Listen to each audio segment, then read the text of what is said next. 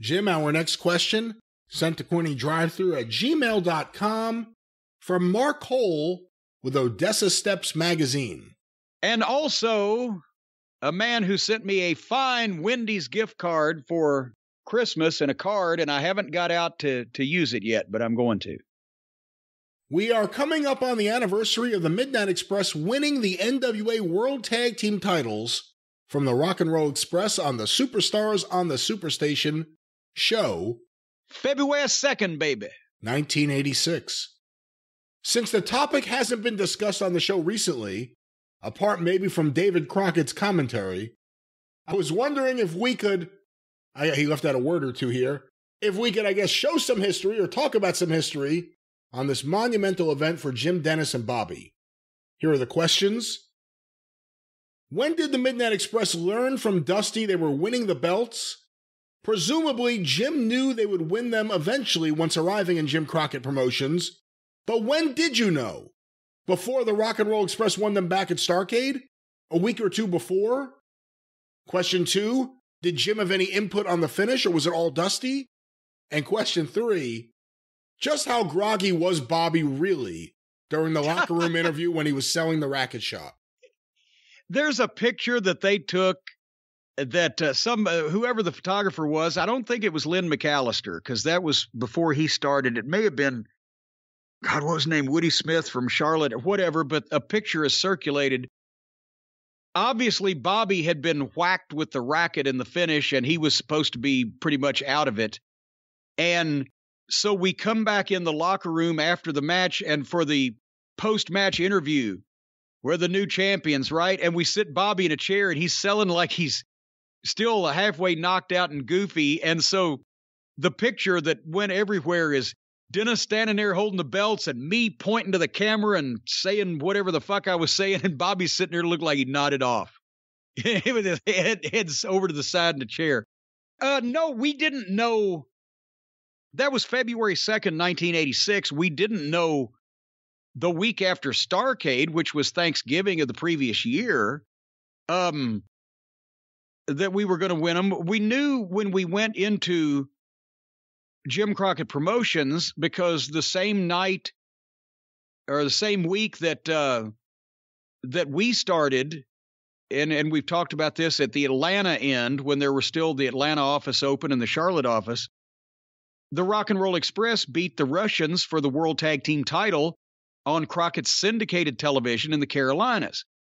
And the deal was the Rock and Roll were going to be based out of the Carolinas and the Midnight in Georgia to keep us apart for 6 months. That's what Dusty had said. So it would not only give us time to get over, but the Rock and Roll were already over from beating the Russians. That was instantly smashed them over the first night, but then they can have the rematches and get all the money out of that. And, you know, people know more about the Rock and Roll. So we're going to keep that apart for 6 months. So they're the champions. So, you know, we knew that that was going to happen. Then when they dropped them and did the switch with, oh, God damn it. It was Ole and Arn, right? I thought it was the Russians, actually. Oh, no, it was the Russians, and they won them back because then they had next year. That's right. Ole and Arn wrestled them in Starrcade 86. Yes. But the point is they dropped them back to the Russians so that they could get the big pop by winning them back at Starrcade. But we had not even started wrestling the Rock and Roll in any matches until around about the time of Starrcade. And that's when Dusty started booking the Midnight in the some of the first Carolinas Crockett towns that we'd go into. And we'd go in and either have a non-title match with them, or it might be a title match and we'd get disqualified or whatever. Just give the people a little taste. Because I remember the first time we went to Richmond, Virginia, in, I believe it was somewhere in late November of 1985, and wrestled a Rock and Roll Express for the tag team title. The house was $13,000. Richmond was on its ass. We went back after we'd shot the angle on television, after the Rock and Roll Midnight program had started in late January, 2 months later, and we did $88,000. That was the all-time Richmond record for that time. And the next month, we would beat it again and do over 100. But so the point is, we were kept apart for a while. Then they put us together in some matches in a few of the towns just for the people to get a little taste. And then I would say, I can't remember the specific place and date, since we weren't in the locker room with Dusty every single night, because a lot of times the babyface locker rooms were separate. It was probably either at Atlanta TV or at the syndicated television that we did a week or two before the Omni show.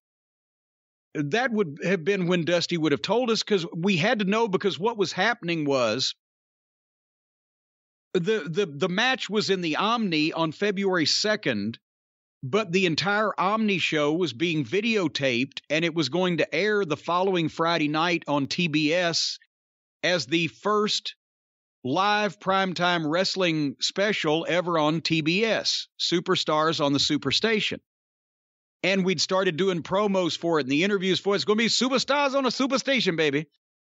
So since we were one of the feature matches, Dusty did tell us ahead of time, here's where we're going to pull the trigger, baby. Here's where we're going to do it.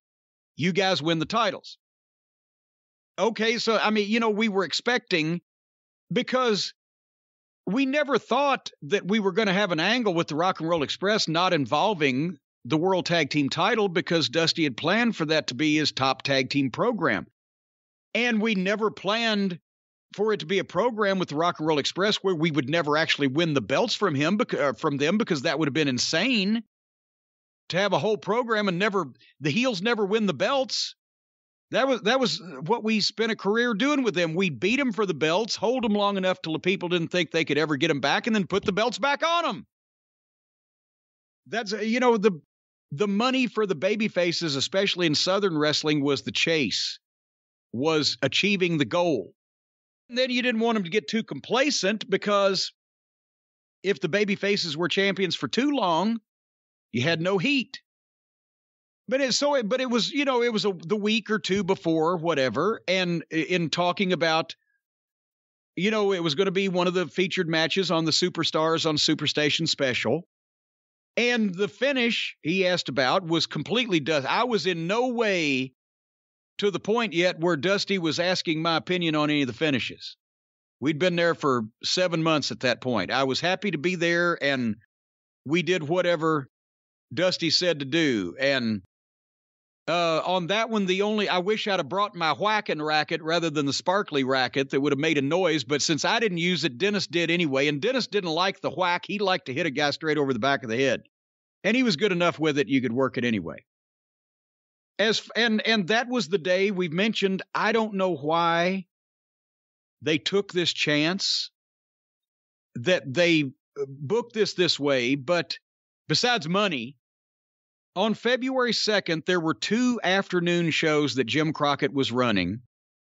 One was in Charlotte at the Coliseum with the Midnight versus the Rock and Roll in the main event for the World Tag Team title, right after the angle we had done where we dropped Ricky Morton's throat on top. They picked him up and dropped him, and I had the racket, and he dropped throat first on the racket and spit up blood, and, we threatened his career may be over. That was the first big angle. And so they put us in the main event in Charlotte, and the second afternoon show was in Hamilton, Ontario, because it was the first big Mosca Mania show that Angelo Mosca was running to oppose the Tunnies in Toronto that had gone with the WWF. And that was where Flair and Dusty and the Road Warriors were. And that show did 10,000 people and $100,000 or whatever the fuck it was. And the show that we had in Charlotte sold out. It was the first legitimate, clean sellout for wrestling in the Charlotte Coliseum since Flair and Blackjack Mulligan in 1978. And we did it without Flair, Dusty, and Road Warriors on the card. So Crockett had grossed over $200,000 and sold 23,000 tickets that afternoon between those 2 shows, because we had 12,000 in Charlotte, they had 10,000 in Hamilton. And then they took, Crockett got this was before Crockett had even bought his jet. I'm pretty sure they got a chartered jet to bring them back from Hamilton to Atlanta And me and Bobby and Dennis and a couple of the other people that were on the Charlotte afternoon card, it wasn't a big card, that were on the Omni show also, we had to finish at 4:00, jump in the car, and drive 240 miles to Atlanta. And the 8:00 bell time, we got to Atlanta, and in the locker room, the show was already going on. And so we, real quick, boned up on what finish we were doing in that particular match. And by then, it was time to go out and do it. So we had 2 different matches with the Rock and Roll Express that day in front of a total of almost 20,000 people, because the Omni House was 7,000 fans, paid $60,000, even though they knew they were going to see it on TV the following Friday. And back then, if you knew you were going to see something on television, you didn't buy a ticket to see it live. TV was the most poorly attended wrestling show of all, because you knew you could see it on TV.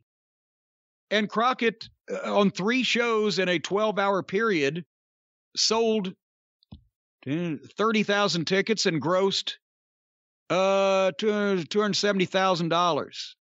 And we all barely made the goddamn TBS primetime network special, because the biggest stars were in fucking Canada until 4:30.